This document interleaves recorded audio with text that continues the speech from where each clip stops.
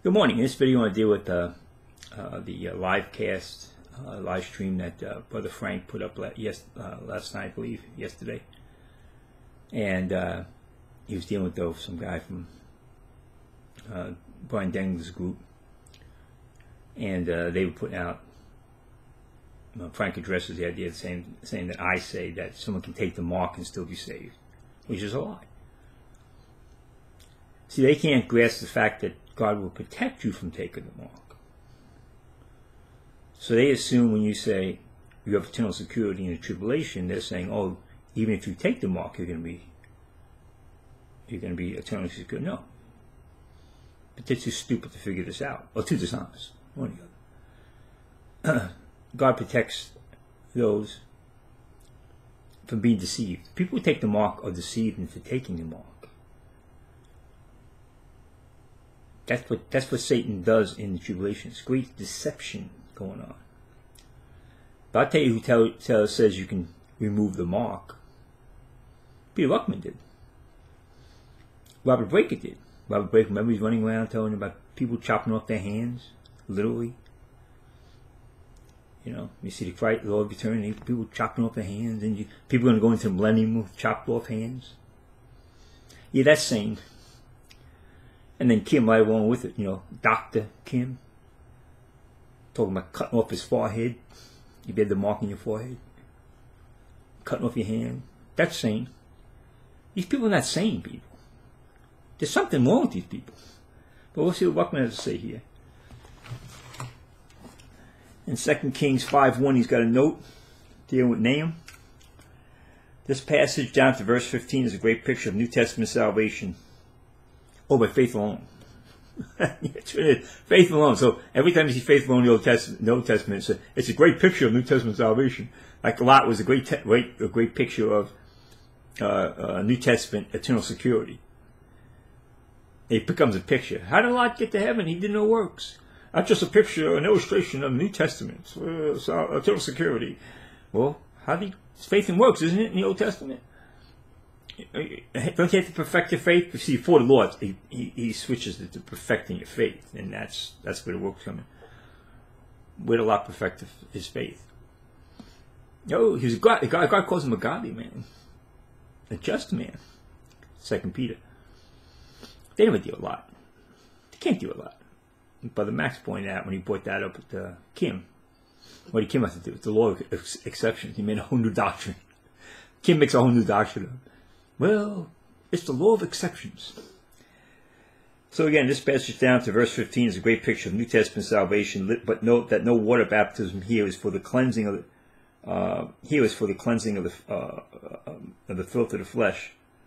Oh, excuse me. But note that the water baptism here is for the cleansing of the filth of the flesh. He had leprosy.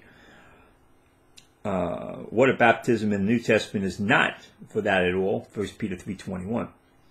The baptism probably prefigures a water baptism that will be carried out in the tribulation using the formula of Acts 2:38. It will have something to do with removing the grievous poxes or sores of Revelation 16:2. Where are they getting those poxes and sores from? I'm taking the mark. So how are you going to remove the poxes and sores unless you're removing the mark? 16:2. Revelation 16:2. Let's see. Revelation 16:2. I'll start with verse 1. I heard a great voice out of the temple saying to the seven angels, "Go your ways and pour out the vials of the wrath of God upon the earth." And the first went and poured out his vial upon the earth, and there fell noisome and grievous sore upon the men which had the mark of the beast, and upon them which had worshipped his image. That's why they have. So you're taking the mark away. I mean, taking the poxes and the sores away. You got to take the mark away because they're damned. There's no coming back from the mark. But here's some interesting footnotes here. Let's go here with the Leviticus 13:13 and 53.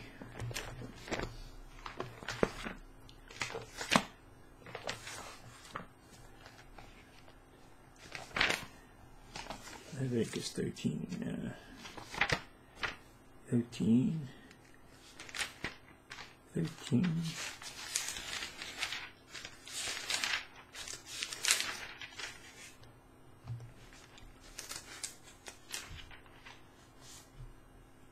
Footnote 13:13. And here's another remarkable revelation stuffed in here where no scholar could find it. It's the only Ruckman could find it. Lot's wife was an Egyptian from Ham. Here it comes with Ham again. Genesis 12:16 compared to Genesis 19:15-26. Christ said to remember Lot's wife when your tribulation comes. Luke 17:32. Leprosy is an African disease, and an African leopard is marked by spots. The leprosy here is connected with white spots, but if the victim turns white all over, not black, he is clean. 2 Kings 5:27.